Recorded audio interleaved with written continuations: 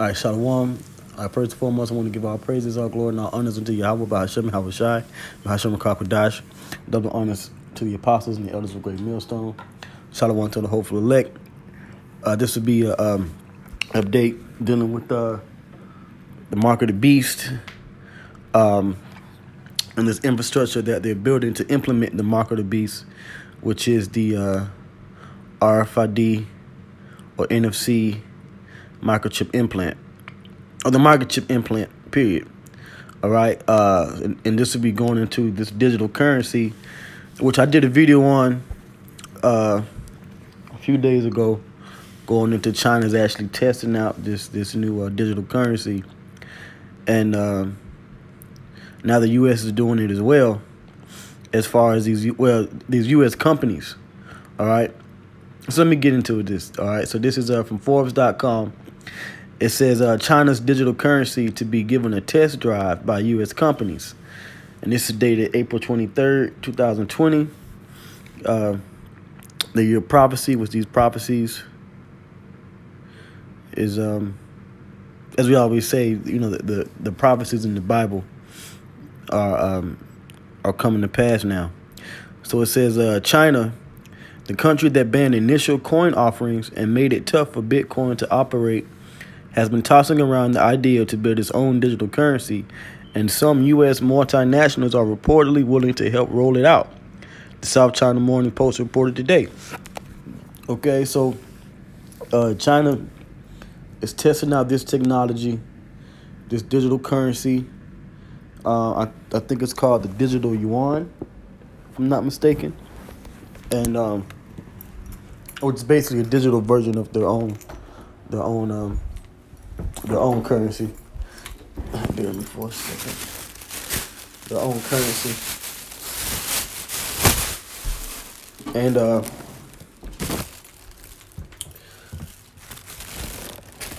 America and these different companies have a big stake in the economy of China. Although, you know, they're going through their trade war. Although they're going through their trade war, you know, back and forth, they still have certain dealings. Okay. So let me continue reading. It says, now Starbucks, McDonald's, and Subway chains in China were named on the People's Bank of China's list of firms that would test the national digital currency in the near future. So if these digital currencies are going to be tested by these American companies, then you know that they're going to test out their digital currency over here. And you're going to see a lot more infrastructure for using Bitcoin and other digital or cryptocurrencies being implemented in these different stores, you know. So it says a digital currency is a generic term that may or may not be a cryptocurrency. Cryptos are decentralized by design and also used for their privacy, something that is anathema to the Chinese government. You know, and that word anathema is a Greek word. All right, you can find that in the scriptures. Anathema, maranatha. You know, which a lot of Christians, you know, they use that term a lot.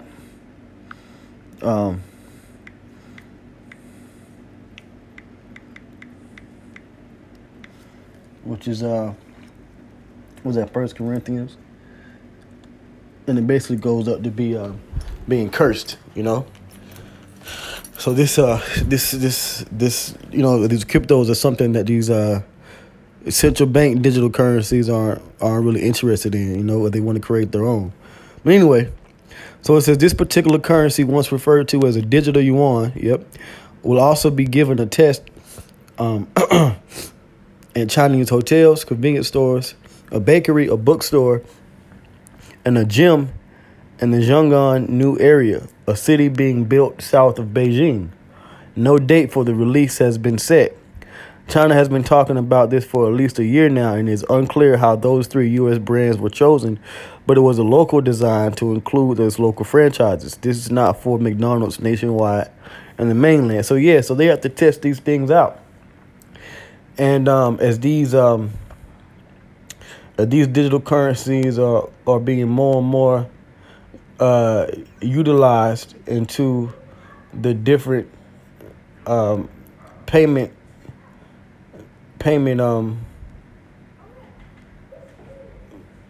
the different payment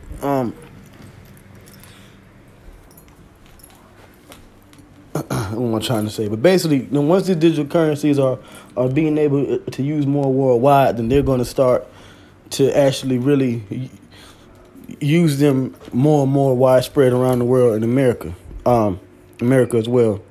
So let's see here.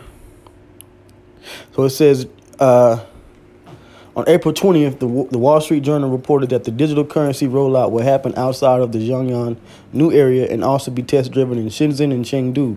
China's estimated 890 million unique mobile payment users made transactions totaling around $20 trillion in 2019. The number of people making mobile merchant payments is expected to rise from around 577 million last year to an estimated 700 million in 2022. So yeah, so the market of the beast, the buying and selling that it talks about in Revelation 13, that's that infrastructure is being set up now. So it's easy to see how the microchip implant is going to be used to fulfill that scripture. Okay, I mean it's right before our eyes. We're seeing the world turn from these paper currencies and coins and things like that, and they're implementing more and more of a digital infrastructure. It says China's government move into digital payments will potentially be a competitor to Alipay, which is privately owned, though for now the government does not seem to have any plans to roll out a payments platform or blockchain for those transactions. Worth noting, over the last 20 years from the onset of China's entrance into the World Trade Organization, the country went from a poor cash-based society to a highly innovative economy with a global urban middle class in some key cities that are all plugged into the internet. So we're seeing China, really be. I can see China. I agree with the Apostle Tar that I can see China being one of the first countries to introduce the mark of the beast for buying and selling, as it says in Revelation 13. Rolling out their microchip implant because the people are already geared to using this stuff.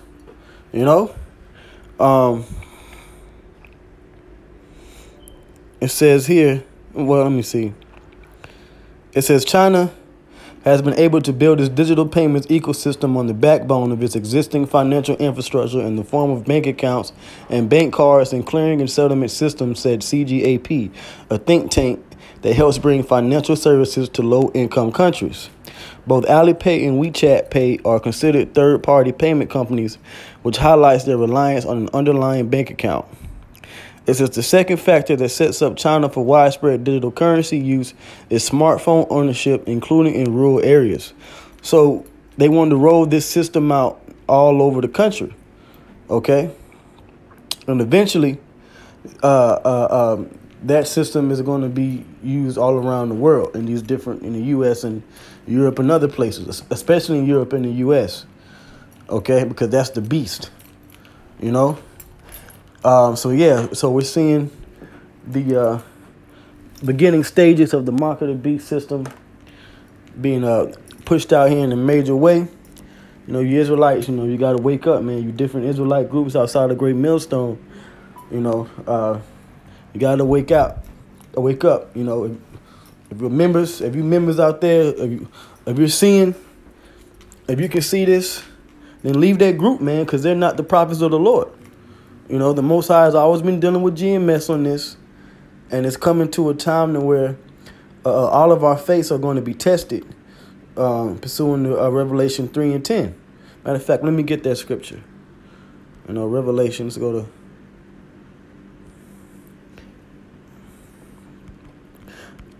Revelation, the 3rd chapter. Come on now. Revelation 3. All right. The hour of temptation. So this is Revelation 3 and 10. Because thou hast kept the word of my patience, I also will keep thee from the hour of temptation, which shall come upon all the world, which is the whole earth, to try them that dwell upon the earth. And that's going to be during the time that they implement the mark of the beast, the microchip implant. And you're going to be tested on your patience and your faith, and you know, whether they're going to take it or not. You know, so wake up, man. You know, we're in that time, and we're in the time that things are coming to pass quickly. You know, but with that, I'm gonna end it there. Our praises, our glory, and our honors go to Yahweh, Bashem Yahushua, Bashem Kakwadash, double honors to the apostles and elders of Great Millstone. Shalom.